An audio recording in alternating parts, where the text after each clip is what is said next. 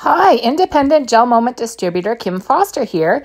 In this video, I'm going to show you how I created this super fun chrome nail art. For this design, I used Tuti, Cutie and Clearly Frisky for polishes. You will need to create a matte background, so you'll need either Matter Effects top coat or the gray buffing side of your file to buff off the shine. You're also going to need number 12 for our chrome powder, which is Spectrum. Number 2, which is Galactic, and number 7, which is Cosmos. To begin, you're going to go ahead and apply one base coat of Tutti Cutie to your nail or nail stick. You only need to do one coat before you apply our chrome powder, so that's pretty awesome. So now that I've done that, I'm going to do a full cure, and it's super sped up for time's sake. Next step, we're going to apply our Spectrum holographic chrome to our nail stick, either using your finger or our applicator. You just rub it in until it's a nice shiny finish, and then you brush off any excess powder. Make sure you do the edge of your nail as well. Once that's done, you're going to top coat it with Clearly Frisky. This is going to prevent the chrome powder from rinsing off the nail. Of course, then you'll do a full cure. For the next step, you can either use Matter Effects top coat or the gray buffing side of a file to remove the shine from the nail and give it a matte look. In the video, I'm just demonstrating the file side because our Matter Effects top coat is currently sold out. So this is how most people will have to do it. This is going to actually prevent the chrome powder from sticking to our background. Once that is done and you've gotten rid of all of the glossy from the nail, you're going to take one of our cleanser pads and give it a nice cleanse. If you use the matte top coat, you don't need to do this step. I've zoomed in nice and close so you guys can see me doing my artwork. I'm going to apply a dot of Clearly Frisky to my silicone mat, and this is what I'm going to use to draw my nail art on. I'm using my medium striping brush from our creativity set to do my artwork. I'm going to drag my brush through the Clearly Frisky blob, and then I'm going to draw a line going down. And then I'm going to draw a line going across, so I'm forming a cross shape.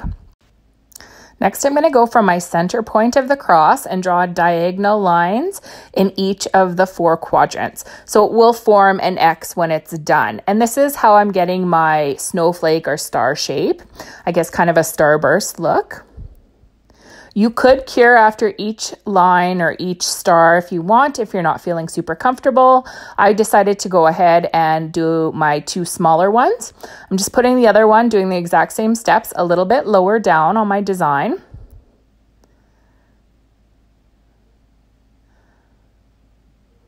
Trying to keep the arms of each line about the same width and length.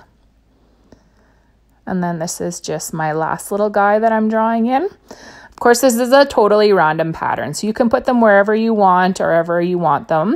Or if you only want 2 stars or 1 star, it's totally up to you.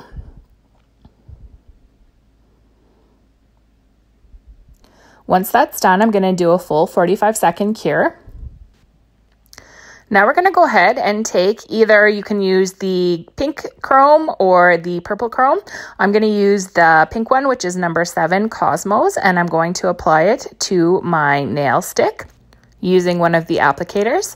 And you'll note that because we had made the background matte, the chrome doesn't stick to anything but the cured Clearly Frisky design that I've created. Just make sure to rub it in until it's completely smooth. And then you're going to go ahead and brush it off with the other edge of the applicator to get rid of any of the excess chrome dust. If you happen to get a little bit of chrome somewhere you don't want, don't worry about it. We will come back and clean that up later. I'll show you in the video. Now I'm going to take one of my small dotting tools and I'm going to use both ends and I'm just going to put some dots in to my design. And this is just random, kind of placing them wherever I want.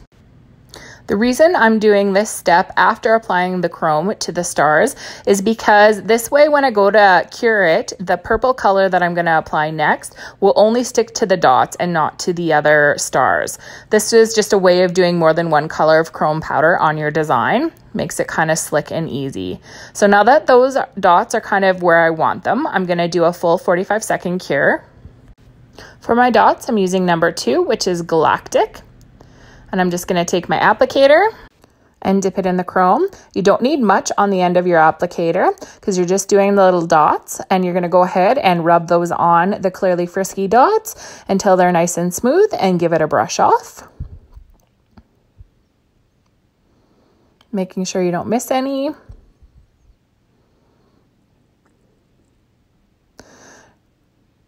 Now, if you do happen to get a little bit of an area that you don't want chrome, I take a cleansing pad and I wrap it around the end of my dotting tool just to make it nice and pointy and wipe off the excess chrome that I don't want. So as you can see, I didn't do a very good job on the edge here, and there was a little bit where it wasn't matte buffed off, and so the chrome stuck there. So I just gave it a cleanse, and it wipes right off.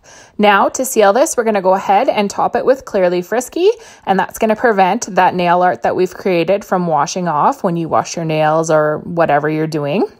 Making sure, of course, to cap the end. You'll do a full 45-second cure. On the completed design, you'll note that I actually rotate between the stars and the dots, the two different colors. So some are pink and some are purple on each nail. I included 2 pics of the finished mani in different lights just so you can see how fun the background is. Thanks for watching, and don't forget to like and subscribe.